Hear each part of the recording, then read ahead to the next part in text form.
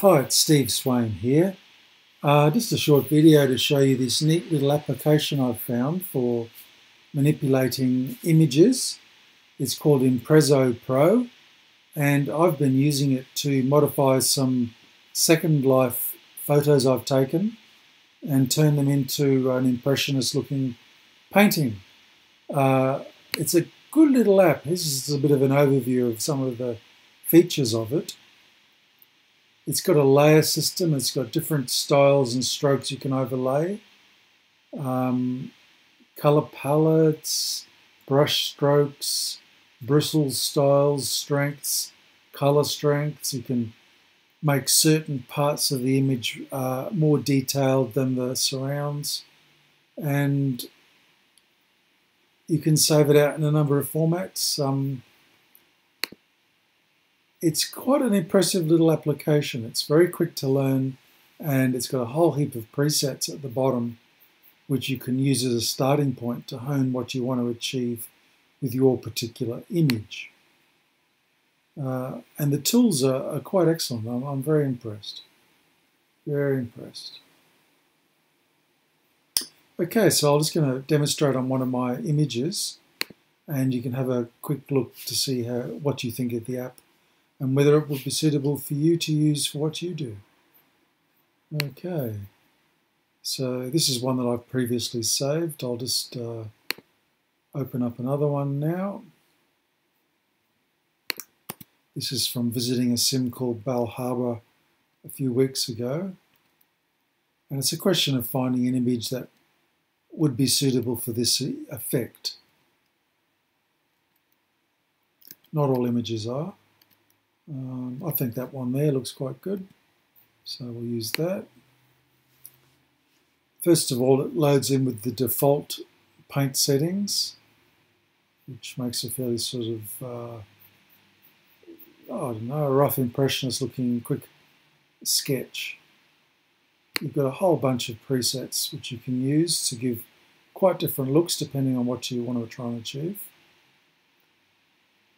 This one will provide more detail, make it a more rustic looking aged look, and make the edges a bit faded out. It's quite a nice look. On top of this, you've got a detail section which they've done assuming there was a person in the middle. You can reduce or change this to suit what you want the detail to be in. The lower the number, the greater the detail. The higher the number, the lesser the detail.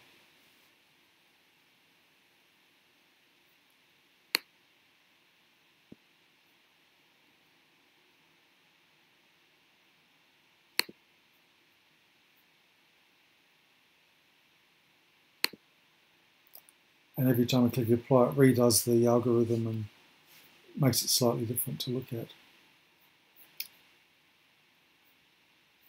Or you can choose one of the others and keep working your way through the presets. As you can see, they each make quite a different appearance to it. I quite like this one, the way it's done that. It's then possible to add in some detail. Say you wanted the cobbles in that section of focus in the middle of the image to be better defined.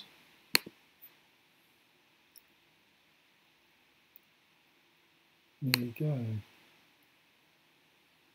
You can enhance the colour because paintings tend to have more vivid colours than reality until you get a look that you like.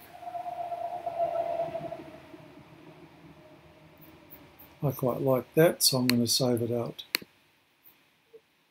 takes a while, and this is when it does its high resolution painting effect on the whole image.